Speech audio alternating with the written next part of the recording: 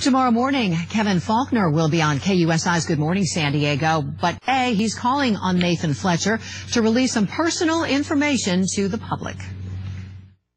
When it's something so simple as refusing to release your college grades, refusing to release your calendar, refusing to release all donors to your campaign, which I have done, it raises troubling questions about openness and lack of transparency. I've released my college transcripts, I've released my calendar, I've released all donors to my campaign, especially after what we've gone through in the last several years of this city.